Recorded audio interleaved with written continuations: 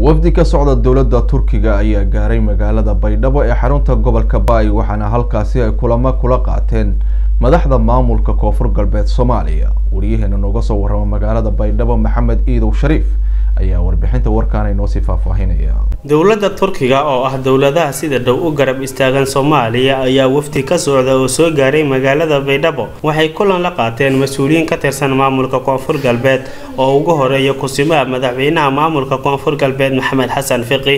Kulanka inta uu socday madaxda ka socda dowladda Turkiga waxa ay sheegeen in ujeedkooda ugu weyn ay soo gaareen magaalada BAYDHABO ay tahay sidii ay gacan u siin lahaayeen dadka dhibaataysan maadaama lagu guda jiro bisha barakeysan ee Ramadaan.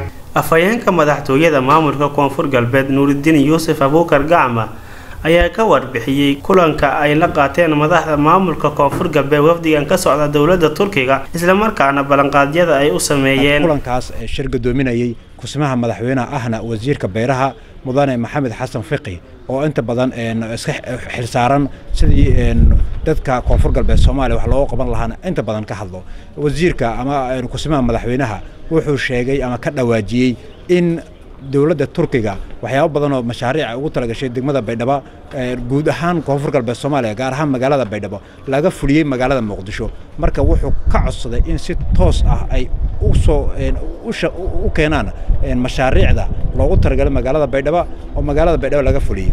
Degmo iyo gobol iyo kusimaha madaxweynaha inta waxay hay'adda khayraad iyo wafdiga socday ugu deeqeen ama ay yiraahdeenba inay siinayaan dhul oo ay ku fuliyaan howlahooda ama xafiisyo la siin doono oo halkaan ay ka howlgali doonaan. Marka waxay ahaayeen dowladda Turkiga walaalaheena inta badan mashaariic badan bay fulisaa guud ahaan waxa laga fuliyaa magaalada Muqdisho.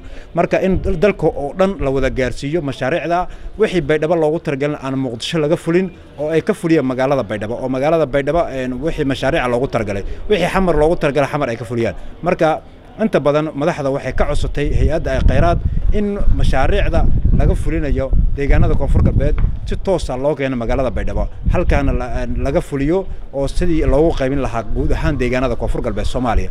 Aad ay u maasiyihiin wafdiga madaxweynaha kusimaha madaxweynaha ahna wasiirka beeraha mudane Maxamed Xasan Fiqi inta badan wuxuu ku dheeraaday mashaariicda ay wadaan walaalaheena gurmadka ay noo soo sameeyeen afurinta soonka ay sameeyaan sidoo kale qaybinta dhar ciid ay u qaybiyaan dadka agoomaha koonfur galbeed.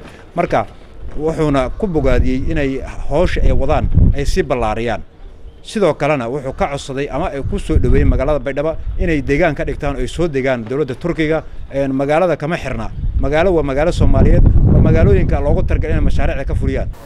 Dowladda Turkiga ayaa mashaariicyo kala duwan waxay ka wadaa gudaha dalka Soomaaliya walow badankood ay ku kooban yihiin magaalada Muqdisho.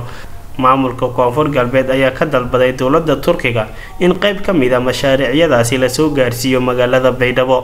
Maxamed Iidow Shariif, TV-ga Kalsan, BAYDHABO.